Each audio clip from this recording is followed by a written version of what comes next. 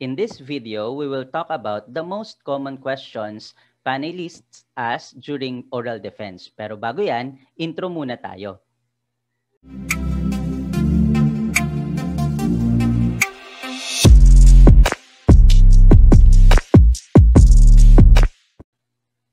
Greetings, fellow lifeforms. Kumusta kayo? I am Sir Gerald, a senior high school STEM teacher from Rizal, Philippines. Welcome to my channel, sciencesenseiTV, and don't forget to subscribe for more science, research, and other educational videos. 2 years ago, kumalat ang slogan na ito over the internet. Sabi dyan, ACADS before LACADS, readings before feelings, laude bago landi, at jiwa or general weighted average bago jowa.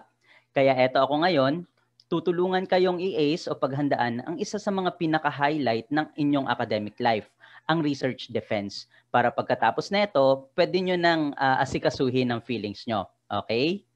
Sige. Simulan natin sa mga katanungan sa Chapter 1. In few sentences, can you tell us what your study is all about? No? Parang ang dali lang ng tanong, no? Pero mind you, kapag ganito ang unang bungad na tanong sa mga researchers, nagugulat sila. So nakakagulat na nagugulat sila kasi parang study nila yun tapos unang tanong pa lang, nahirapan na silang sagutin. Okay? So yung tanong ay simple pero it's technical. At para masagot mo ang tanong na to, kailangan alam mo ang iyong study from the first chapter up to the last chapter. Ang tanong na to ay pwede ring masagot in a form of summary of study. So kapag familiar ka sa abstract ng iyong research, madali lang yung tanong na ito para sa'yo. Sunod, why did you conduct this study? Madaming nakakabit na related questions dito, no?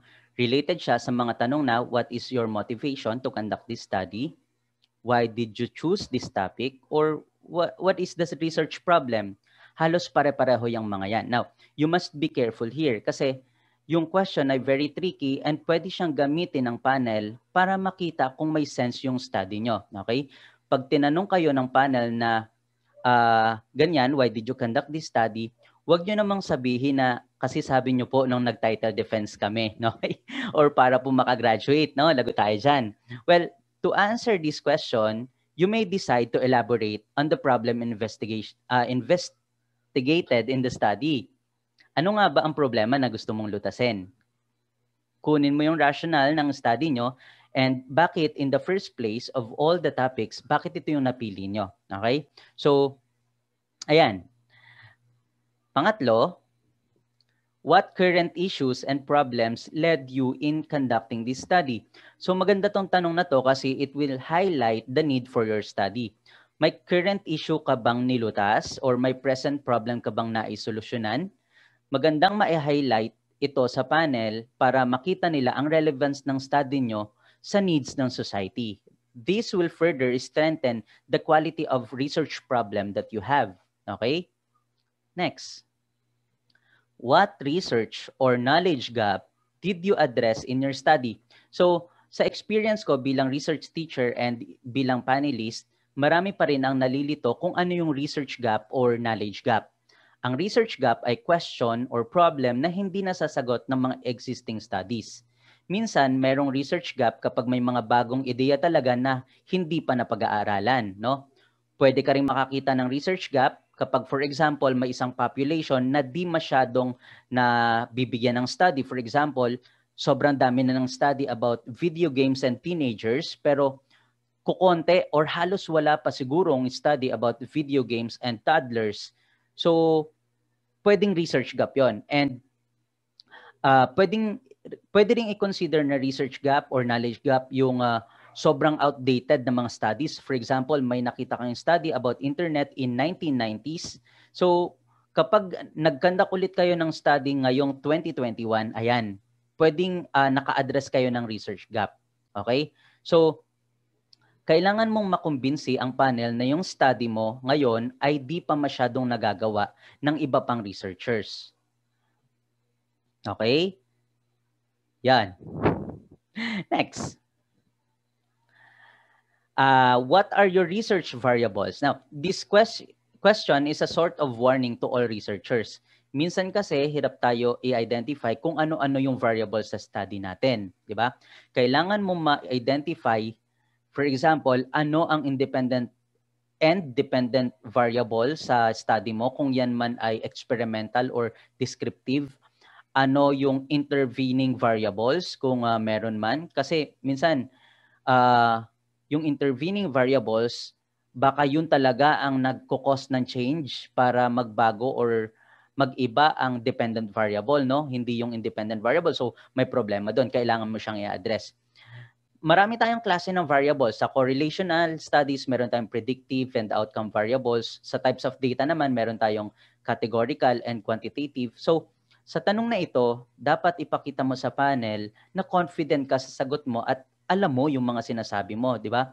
Kasi mahirap naman na sobrang confident ka sa mga sinasabi mo tapos mali pala, di ba? So, dapat pag-aralan mo talaga siyang mabuti at i-research mo ng gusto ang iyong study. Okay? Next. What limitations did you encounter in your study? And simple ang tanong pero medyo tricky rin yan. Kaya dapat mag-iingat tayo pag yan yung tanong ng panel. Bakit? Most of the time na itatanong yan ng panel para makita nila kung ano yung kahinaan ng study. Now, to answer this question, payong kaibigan lang, huwag kang mag-focus doon sa methodology at sa data analysis. No? Kapag although siguro may mga limitations tayo doon, wag doon ang focus ng sagot natin. Siguro doon sa mga simpleng limitations lang ang bigay natin sagot. For example, difficulties in getting local literature, ayan, pwede yan. Ngayon, pag binusisi ng panel yung tungkol sa mas malalim na loophole ng inyong study, ay lagot tayo dyan. So, sasabihin na natin ang talagang limitations, okay? Pero hanggat hindi nila inuungkat, wag mo nang sabihin yung mga limitations, especially about sa methodology and sa data analysis. Kasi baka ang lumabas, baka mamali ka ng sabi, ang lumabas ay parang hindi mo na research ng gusto ang study mo. Or baka magkaroon ka ng bias findings kasi nga may limitations dun sa data analysis. Something like that. Okay? Next. Where did you get your research framework? Is it your own? Why this framework? This is very technical question, but interesting. Bago ka pumunta sa virtual defense room, dapat may alam ka na 2 or 3 relevant issues or theories na konektado sa study mo. Kapag sa palagay mo na exhaust mo na lahat ng kailangan mong gawin, lahat ng resources mo, and wala ka pang nakikitang research theories na related sa study mo, pwede ka nang humingi ng tulong sa iyong research advisor. Again, this question will give the panel an impression that you did an extensive reading. No? Minsan, maganda yon na may mga researchers na nag-i-introduce ng, alam niyo yun, mga theories na hindi masyadong familiar ang panel. No? May ganun palang theory and nanggaling yun sa mga researchers. Good point yon kasi ma-realize ng panel na nagbasa ito ng husto. Talagang nag-research ito at pinag-aralan ng mabuti ang kanyang study. Okay? And that, again, merits a good solid point sa study nyo. Okay? So, yun yung mga questions sa Chapter 1. Chapter 2. How did you obtain the local literature on this topic? Yan, aminado tayo na medyo mahirap talaga maghanap ng local literature, no? Para makadagdag sa part na ito, siguro magsama na rin tayo ng related local readings at related local studies para lumawig ang inyong local literature. Magkakaiba kasi yan, yung RL, RS at RR. Sa related literature, ito ay yung mga books, journals, magazines, articles, no? Sa related studies, ito yung mga published and unpublished research studies kagaya ng dissertation and thesis. Sa related readings naman, ito yung mga laws and directives such as orders, memoranda, and circular. So, kapag yan ay nailagay mo, bukod lang dun sa mga literature na involved, kapag naidagdag mo yung mga yan, siguro naman medyo madami na or madami ka na makukuha sa iyong local literature. Okay? Next. Yan. What sampling technique did you use in your study? Chapter 3 na tayo, okay? It's the same with the question na how did you choose your respondents, okay? When you conduct research about a group of people, it's really possible to collect data from every person in that group, no?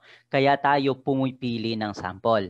The sample is a group of individuals who will actually participate in your research. Now, gumagamit tayo ng sample kasi alam natin na sample are easier to collect data from because they are practical, cost-effective, convenient, and manageable. No? Gusto rin makita ng panel na di nagkaroon ng sampling bias sa study mo. Ano nga ba yung sampling bias? Ito yung instances kapag yung ibang members ng population ay mas malaki yung chance na mapili para maging sample. Okay? So, dito, medyo may problema tayo kapag may sampling bias kasi nalilimitahan yung generalizability ng findings. Maaaring lumabas na yung findings ay galing sa bias samples and pwede lang siyang magamit dun sa mga sample na may parehong karakteristik. So, hindi malaki yung generalizability ng findings. Problema yon. So, anong dapat gawin para ma-lessen yung sampling bias? Gamit tayo ng probability sampling.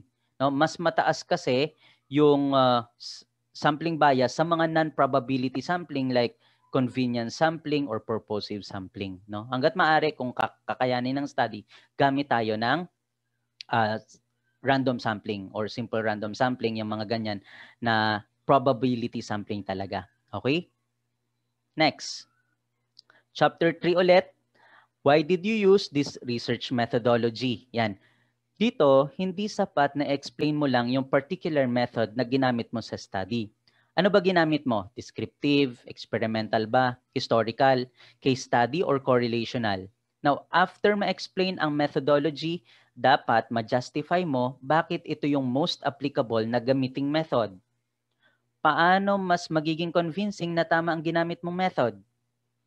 Although it entails a lot of reading, no? Pwede kang mag-quote ng similar studies in the past na gumamit ng parehong methodology or method. With that, mas may strengthen mo yung claim mo na you are using correct methodology. Okay? Next. Yan. How did you deal with the ethical implications of your study? Medyo sa napapansin ko na babaliwala yung ethical issues and considerations sa study kapag may mga humaharap sa aking bata for defense, no?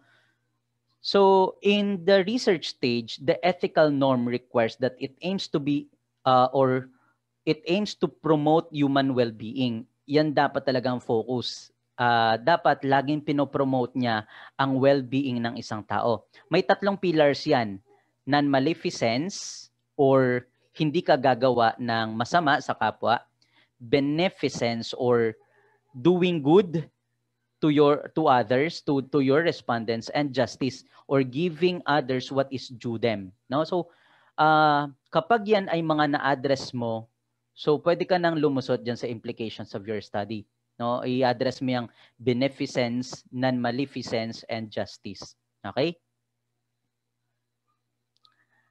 Okay.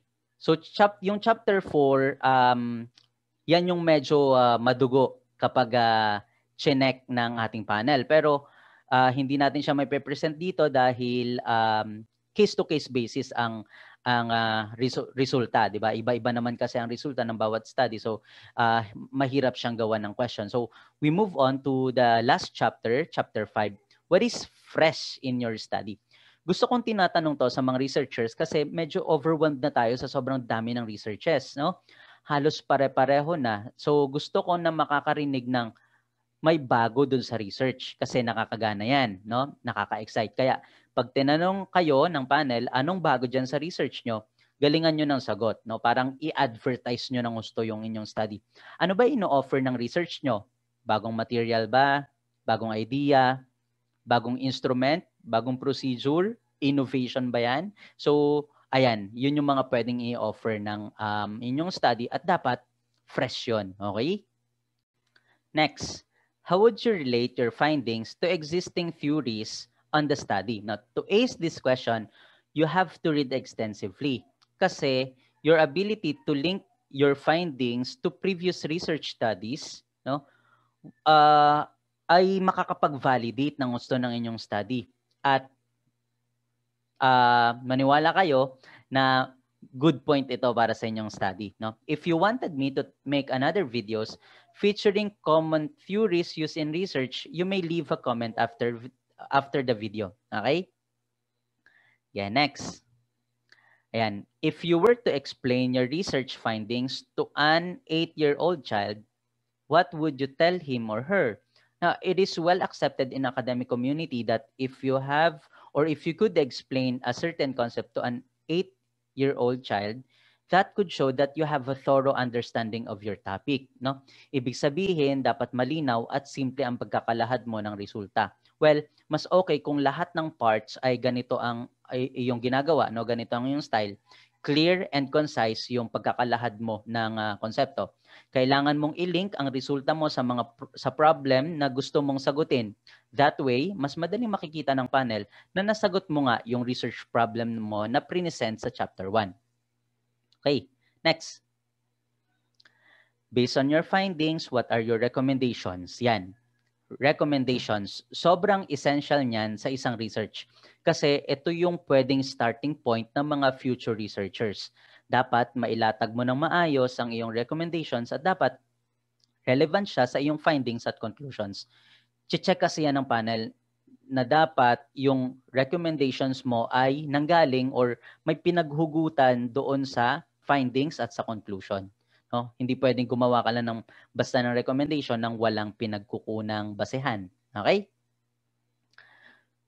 So, yung mga following question ay tungkol sa remote learning, no? Yung effect ng study ng remote learning dun sa study nyo. Now, how did the current setup or remote learning, distance learning, affect your study as a whole? So, to answer this question, it may vary from study to study, no? Pero pwede mo siyang sagutin na dun sa mga limitations na encounter mo due to remote learning, no? For example, basic na yung medyo hirap kayo sa communication kasi nga yon nasa distance learning tayo. Pero pwede mo rin siguro i-highlight na despite the remote learning setup, natapos nyo yung study. And I think that merits good points. Kasi alam natin na ang sitwasyon natin ng emergency remote learning ay medyo mahirap talaga. The fact na nakatapos ka ng research na ganito ang setup, sinicelebrate dapat yon. Okay? Yan. Pwede yun ang i-highlight mo. Next. If this study was conducted in a face-to-face setup, would it still be the same? Why or why not? Dapat mo rin paghandaan yung ganitong tanong. Ano nga ba ang pwedeng magbago kapag ang study mo ay na-conduct ng face-to-face? Meron ba? Meron or wala? Ayan. So, pwede mo rin nga pag-aralan yan, yung mga posibleng sagot sa tanong na yan. So, ito ay yung mga pwede pang katanungan na maaaring maitanong ng panel, no? Basahin lang natin mabilis, hindi na natin na-explain. What surprises did you find in your study? What was the most challenging aspect of your research? What specific aspects of your findings can be taken to practice? How generalizable is your study? Is there an alternative interpretation of your findings? Will your research change current thinking in the field? If so, how? What will you do personally with the findings to make a difference? What advice would you give a student who is starting the research process and considering using the methodology you used? How did your coursework at the school prepare you for your research work? And what is your next research problem or project? So yan yung mga posibleng matanong ba na pwede nating paghandaan in case. Okay? Payong kaibigan lang para sa inyong oral defense. Ingatan, huwag ibagsak. Okay? So, shout out kina Dr. Marinel Andres, GDS Lava, Joel Fernandez, Gian Rabago, and Karl Marx Teranya sa pag-participate sa crowdsourcing ko kahapon. Lots of love, guys. Okay? So, this is your friendly science sensei, and for more science, research, teacher essentials, and other educational videos, please visit my channel, sciencesenseiTV, and don't forget to subscribe. You may also leave comments kung anong topic sa research ang gusto nyong gawan ko ng video. Okay? Thank you so much.